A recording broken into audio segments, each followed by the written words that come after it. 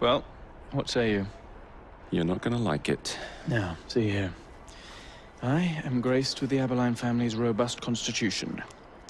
2 pennies robbing the Bank of England. The governor of the bank. I think I might need to sit down. There's no time for that. Bastard's probably deep in the vault by now. However you get in, I don't want to know. Of course. But do you know how I can get in?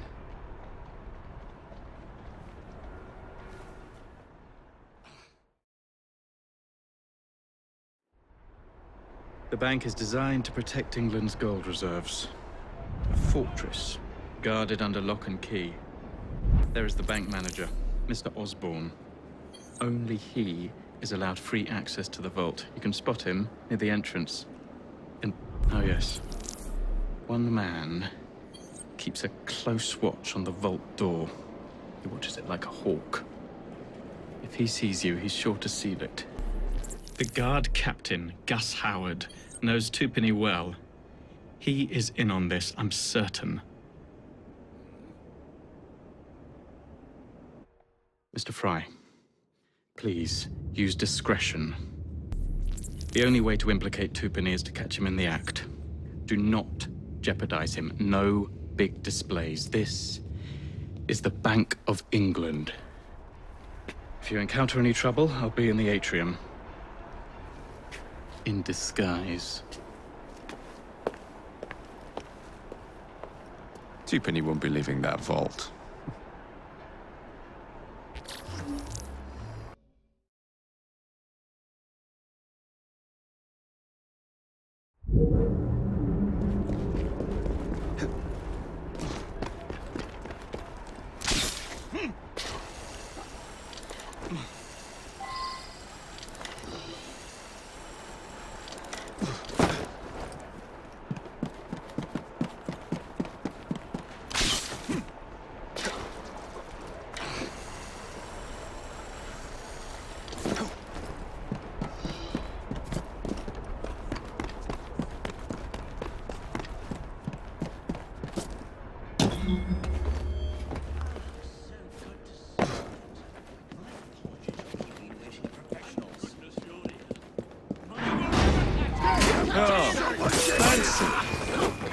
waiting for two pennies too.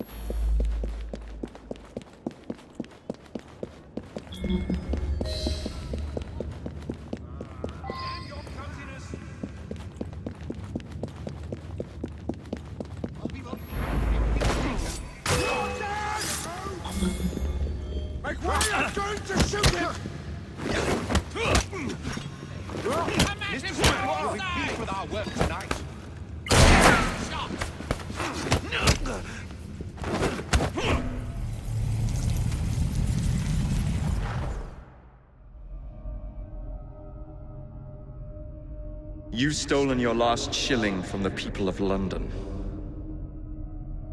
Those animals squander their savings. We are the experts in investment. Nothing would be built or improved. Nothing would rise above the muck without our hand guiding. No creating the future. They benefit as much as their work.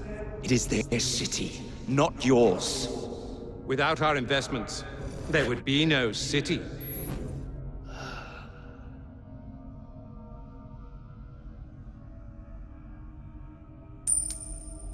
For the path of the dead.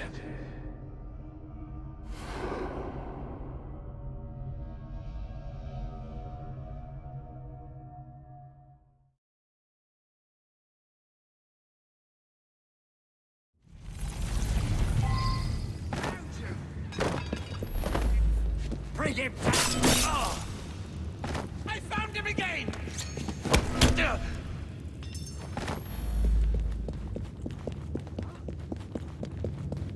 I'm crazy! Ah!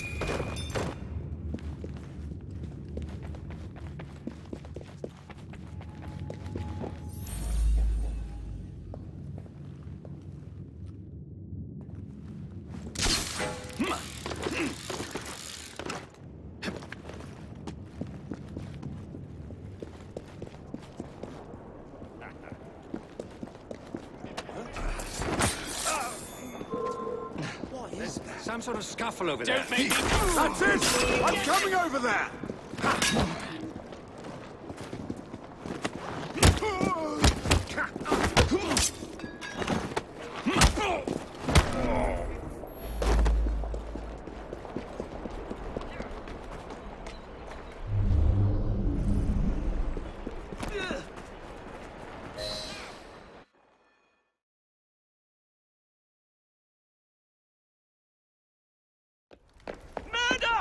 Thank goodness, the police! We're saved!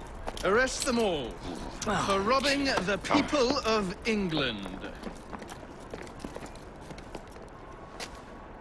The Bank of England is closed until further notice.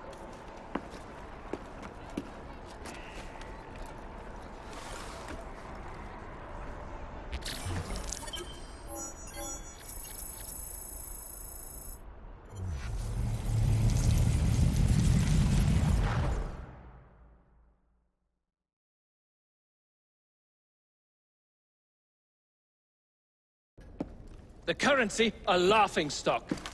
Inflation out of control, twopenny brutally murdered. And yet Parliament does nothing. The bill will be defeated, sir. That buffoon Disraeli shall be taken care of. It has been arranged, upon my honor. Your honor carries little weight. How dare you, sir! The poor people of this city have suffered enough. Today I granted a significant rise to my staff in order to counter inflation. What? I would supply all of London if I could. Meanwhile, you Sit in your club and wax poetic, with promises your honor cannot pay. Your family's fortune, however. I wonder what they would offer to keep your record out of the newspapers. About the same as Disraeli would offer for your balls, I'd wager. But let's be generous. Why limit ourselves to one or the other, when we can have it all? What say you, sir? Shall I come collect? No more dallying. The halls of Parliament must be free to govern. Again. Understood? You may see yourself out.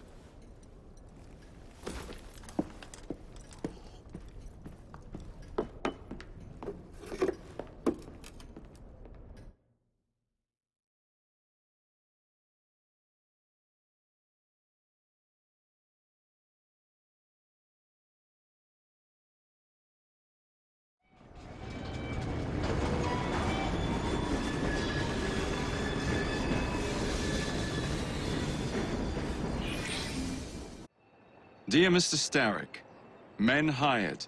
Strike tomorrow. Disraeli's death will stall Corrupt Practices Act indefinitely. Gladstone will be far more pliable. May the father, etc., etc. B. So Starrick's got his finger in politics, has he? I need to enter the Sinopian Club and find out who B is. Tread delicately around Parliament. As if I don't usually. Your indiscretion at the Bank of England caused British currency to nearly collapse. Nearly is the operative word. Speaking of collapses, what of the key you found that unlocks very little? Henry took it for research. I am confident that the vault is ours. Nearly ours, Evie. Nearly.